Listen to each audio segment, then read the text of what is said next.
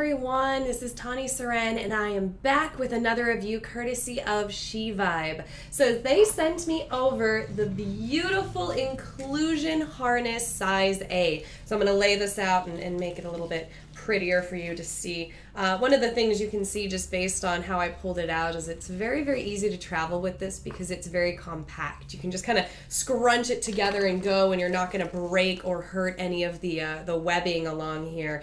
But here is the inclusion harness. This is size A, which fits up to 54-inch hips. They do have a size B as well. You've got all of these nice little ladder locks that are easy to slide and readjust if you'd like to, and feed it back through if you need to make it wider.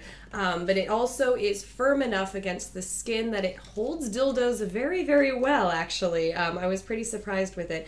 What's also nice is that this is just kind of a full-on crotchless and backless design. It's very, very simple, but this allows for some kind of reach around and play a little bit, which I really, really enjoy. Sometimes when you have the strap-ons that have the extra padding everywhere, it makes it a little bit, a little bit more difficult to kind of have some fun with your partner while they're wearing it.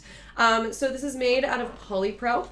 And then polypro webbing. It is completely machine washable. It's very, very durable. It's also something that hasn't been causing any irritation, hair pulling, any of the other issues that we have kind of come across with some of the strap-ons that we reviewed in the past. And now I'm going to read this from the SheVibe site because I want to make sure that I have the information correct.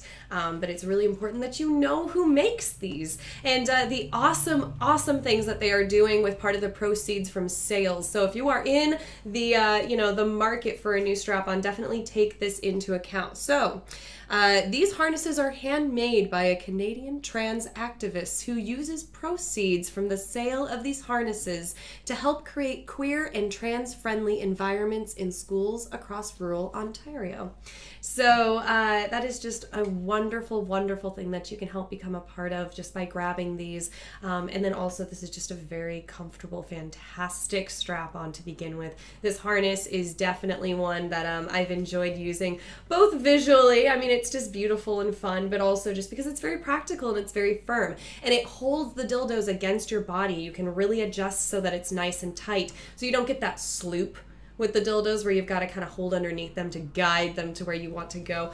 The O-ring size is about 1.5 inches, but you can unsnap very easily to put in a different sized ring. So if you've got a toy that needs something larger or smaller, you can definitely change that out with this. It's really awesome. It allows you to have all those different options. It's really versatile. It's something that you can really interchange out if you choose to. And again, it's very discreet, and you can just kind of smash it up like that and throw it in your bag and take it with you, and you don't have to worry about something taking up too much room. Really easy to store overall.